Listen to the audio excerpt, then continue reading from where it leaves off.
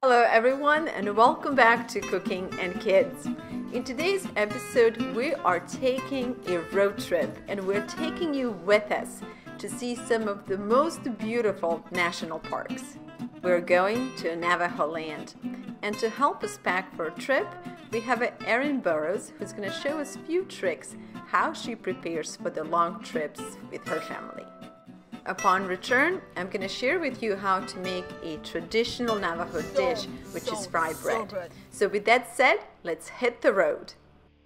We are leaving our little town of Temecula and heading towards Zion National Park. Like any good explorers, we are going to follow the paths where ancient native people and pioneers walked.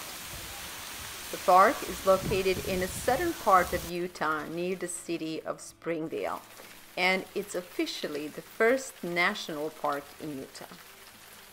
Zion offers a backdrop of the most breathtaking mountain panoramas you will ever see. Created by wind, water, and snow, this red rock wonderland is perfect for hiking. Its dramatic landscape evokes so many different emotions.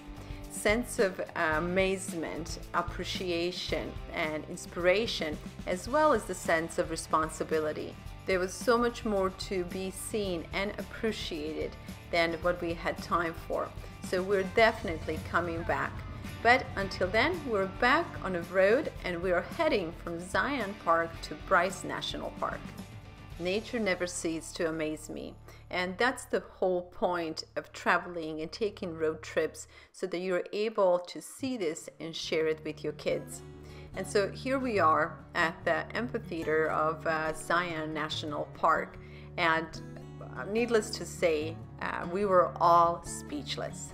Over 2.5 million visitors comes to witness this nature's wonder every year. The park got its name by a Mormon settler called Ebenezer Bryce, who built his home near the Bryce Amphitheater.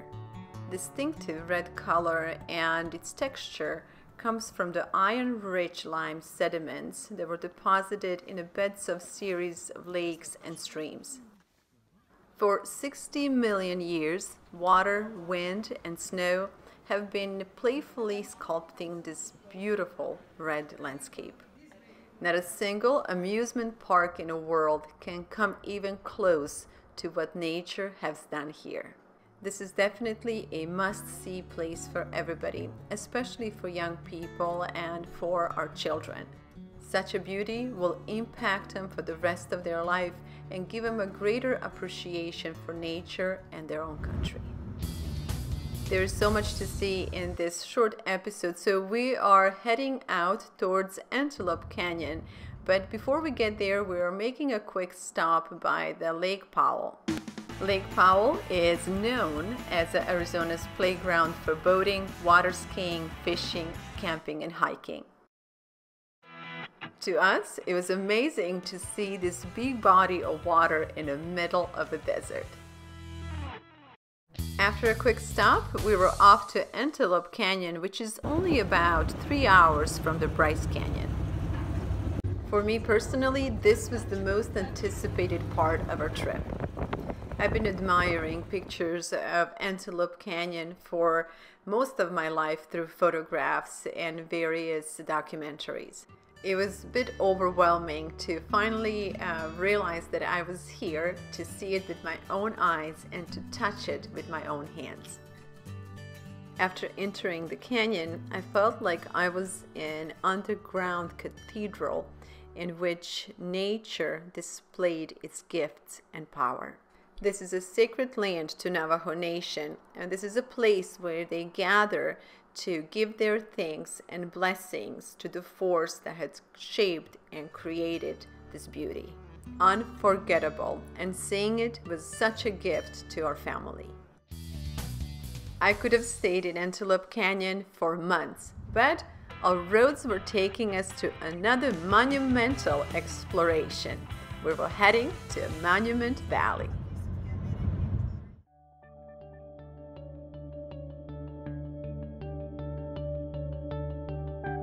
As a child, I could experience this only through encyclopedias and movies.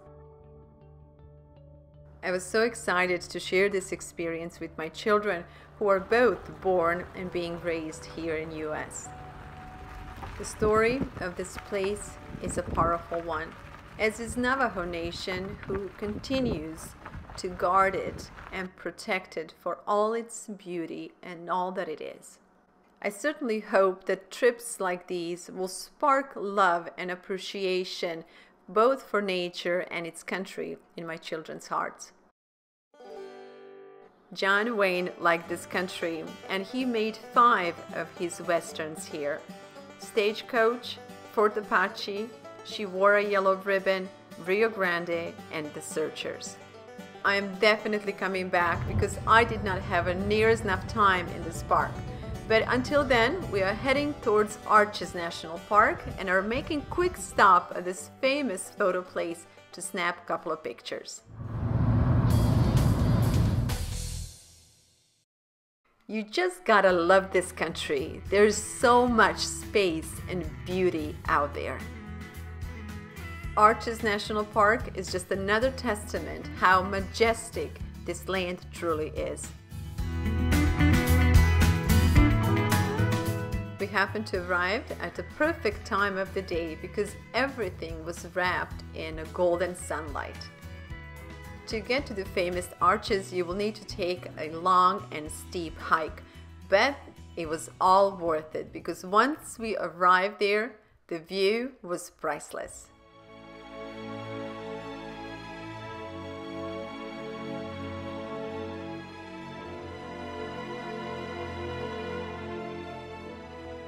Just like in other parks, here too we needed more time to immerse ourselves in nature and to explore around the park and see all the park had to offer. For now, we were losing a daylight and we needed to go and find the lodging for the night. As we were leaving the park, I saw this gigantic rock and I had such an urge to go and touch it. So I pulled over and I told my kids, I'll be just a minute. But before you know it, my kids followed and soon we were all nestled down at the bottom of this rock. This amazing desert land and its rocks called us to stay just a few minutes more, unveiling and sharing one of the most beautiful sunsets with us. Enjoying good food is such a big part of our road trips, and to help us prepare and pack for our outings, we're gonna have Erin show us a couple of tricks that she usually does when she's getting her family ready to travel. Hi Vlada, thanks for having me on your show. My name is Erin and I'm a working mom of 2 boys who are 6 and 4 years old. My husband and I moved to the Bay Area of California about 10 years ago. We've really enjoyed taking road trips all around the beautiful state of California. So let's talk about how we prepare for road trips as a family. My husband usually packs the car, and while he's busy doing that, I'm in charge of the snacks. I really think it's important to have healthy food options for your kids in long car rides because even though junk food might be fun, it just leaves empty calories and it might drive your kids to have sugar level spikes and be a little bit hyper in the car. So we try to think ahead and pack things that our kids will both enjoy and that are healthier options. So I'm going to talk about what I prepare. I typically give each child a lunch bag. You have these fun little penguin looking ice cubes, and I stick that in there so that helps keep the food cold for about 3 to 8 hour trips. We go with sandwiches for kind of a meal. This one's just cheese and turkey. I stay away from any condiments because that can make the bread soggy or mayonnaise might go bad. So keep it pretty plain. Peanut butter and jelly is always a winner. It doesn't have to be just for the kids, adults like them too. And we try to pick a vegetable and a fruit. So for my kids, what works is carrots or cut up peppers, sometimes cucumbers, put them in little containers. And then I usually pack little travel size hummus, or you can get avocado in a travel size pack. Either one goes pretty well with vegetables. Sometimes my kids just like to dip meat in either of those. So I take these little pieces of turkey, put them on a skewer, put them in another container. And some other snacks that go well with the hummus or the avocado are like pretzel sticks. So I have these nice little travel bags that are also washable. And then anything else that needs to be cold, I kind of keep in the lunch bag and maybe pack a separate bag for other snacks that they can have throughout the trip. So over here, a couple other favorites in my family are, so for fruit options, oranges are great if your kids can peel their own. Apples, if they can eat them without having them sliced. I find when you slice them, they turn brown, so that doesn't always work for long trips. Bananas, as long as you keep them safe so they don't get bruised. But even dried fruits are great. Raisins or dried mangoes or dried strawberries, that works well too. Cheese sticks are an easy option if kids can peel themselves. Put that in the cold pack over here. And my kids love these squeezed yogurts, also a nice option to get some extra protein in a travel pack. And over here I just have other healthy snacks that my kids like to eat. Sometimes like a fruit roll-up type of bar, squeezable applesauce, again, just to keep it clean while you're in a car. And then these fig bars. So options are endless. I mean, I just like to make sure I have enough snacks with me and enough substantial food that they can kind of consider a meal. And this stuff all works really well just for a car ride, but even if you're planning to go for a 3-day weekend, if you're going camping, you can really do the same types of foods, just in bigger quantities in the bigger cooler. I'm going to show you kind of a family favorite snack that we like to prepare ahead of time, and it stays well. You can keep them in Ziploc bags or in a container, and they're good for a couple weeks, more if you put them in the freezer. But we like to make what's called energy balls. You can Google them and find many different recipes. What tends to work for our family and our taste buds is a pretty simple concoction of some rolled oats, some dried coconut flakes. I like the unsweetened kind because we're adding kind of a sugar base on top. Chocolate chips, you could use raisins, you could use nuts, you could use whatever suits your family's taste buds. Even coconut, if that doesn't go well with what your family likes, just add extra oats. It's about a cup of oats, about a third of a cup of coconut, and about a half a cup of chocolate chips. And then about a fourth of a cup of chia seeds or flax seeds or something to kind of add a little extra protein.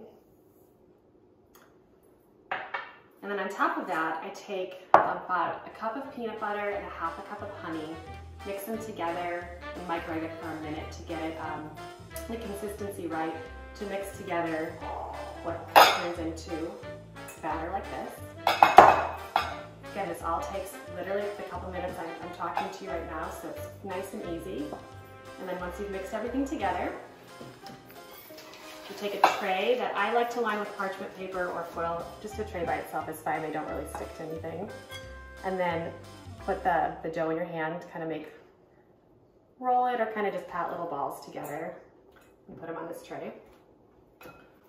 So I grew up in the Midwest, in Illinois, and all of our family vacations were essentially road trips. And I remember my mom would always have this blue tote bag, and it was full of new coloring books and travel toys and just fun games to play while we were in the car. And it always made the road trip kind of exciting to look forward to because it was something new. So today I try to do the same thing for my kids. I usually pick up some new coloring supplies. I like water-free, painting type of products. We love travel games So you can pick those up, at Amazon or Target. We also like to play games in the car, I Spy, or we use the same type of a game, but we call it the Alphabet Spy game, where we pick a letter of the alphabet, go through the entire alphabet and find something on the road that starts with each letter. Pretty appropriate for, 6 and 4-year-old type ages. So once your tray is done, you just stick it in the freezer. These I did a little bit differently with some melted chocolate, but you get the same idea. Easy to eat and delicious. So hopefully you've learned something that you can do with your family and take something away from this. And thank you, Vlada, for having me on your show. So to finish up our travel through Navajo land, I have a perfect recipe. This particular dish happens to be something that I too grew up on as a child. And this is a recipe for fried bread. So I'm going to show you how to start the dough, and then we're going to take the dough outside and we're going to try to prepare this dish outdoors just to make it more authentic. And in my case, I'm feeding 2 boys. So I am using 4 cups because we're going to need a little bit more dough. Now 4 cups of flour set aside, and then we're going to go with a cup of lukewarm water, a teaspoon of sugar, and about a teaspoon of yeast, maybe a teaspoon and a half. Mix it and just allow yeast to activate before you add it to flour. Depending on the temperature, yeast should normally activate within the first 10 to 15 minutes. So now the yeast is activated, we're gonna make a dough. For the dough, you just need a little bit of salt, and I'm going with a half a teaspoon of salt. You can do a little bit more. See, this is one of my problems, I can never just go exactly 1 teaspoon, or I always have to add a little bit more. And now we're just gonna bring this yeast in the middle, and then I'm gonna fetch a little bit more of warm water. Just to help with the measurements, I have additional 2 cups of lukewarm water. If you remember, we have a cup of warm water already here, and I have some more flour on the side. So basically we will see how much water or moisture we will need to add to this dough. So let's just start with about additional 3/4 of a cup actually. We're just going to start mixing. Let's add a little bit more.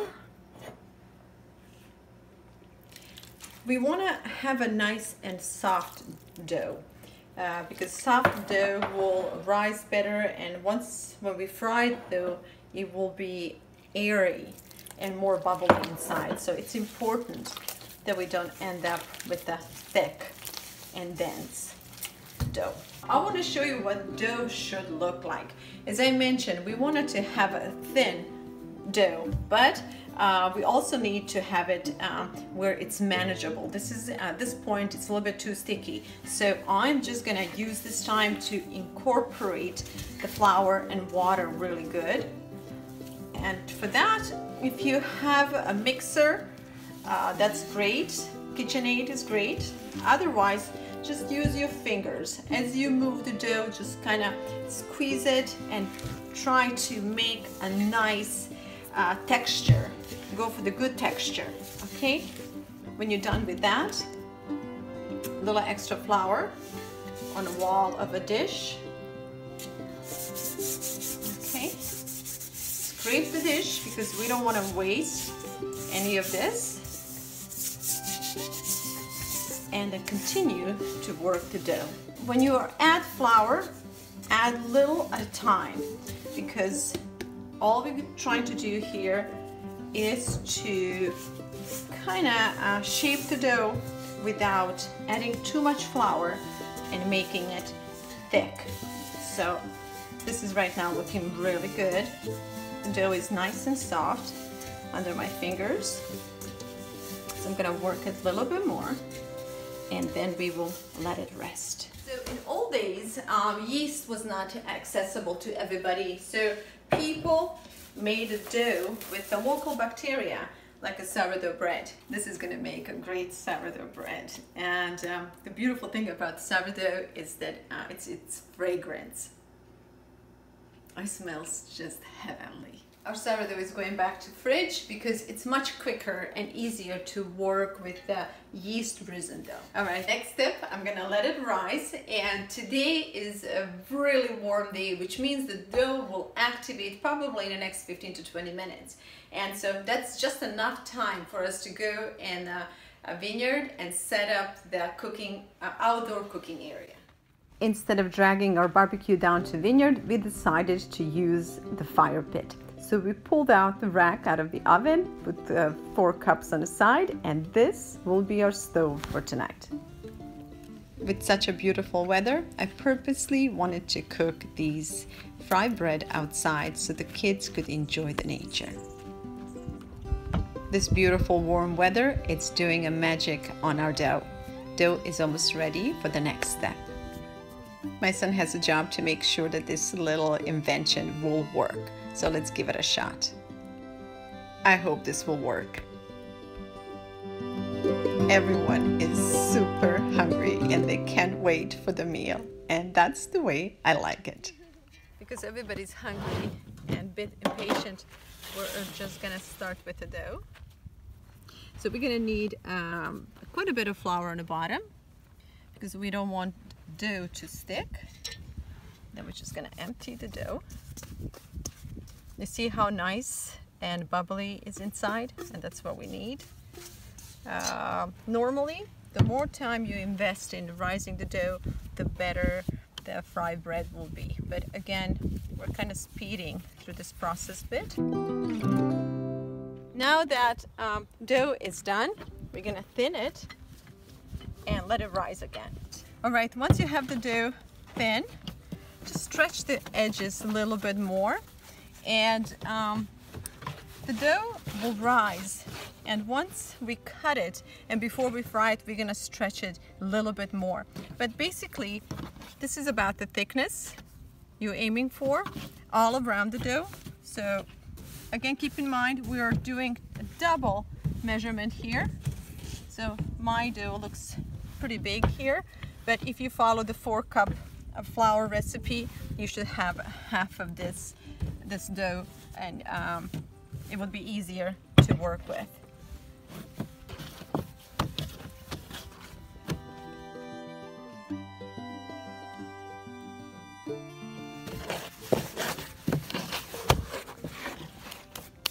So we got it to the perfect thinness, and now we're just gonna let the dough rest and rise once again.